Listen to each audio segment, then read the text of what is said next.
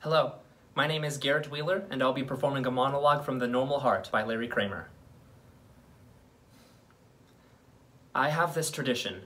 It's something I do now when a friend dies. I save his Rolodex card. What am I supposed to do, throw it away in the trash can? I won't do that. No, I won't. It's too final. Last year I had 5 cards. This year I have 50. A collection of cardboard tombstones bound together with a rubber band. I hate these fucking funerals, I really do. And you know what else I hate? I hate the memorials. That's our social life now, going to these things.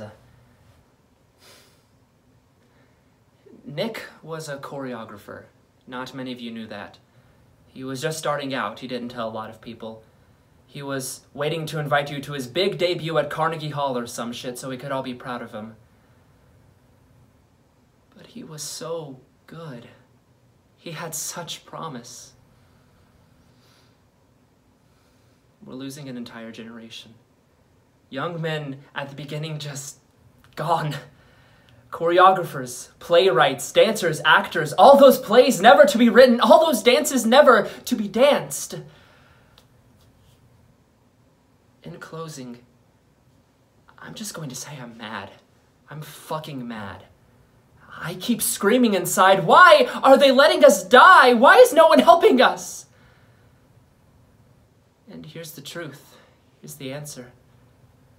They just don't like us. Thank you.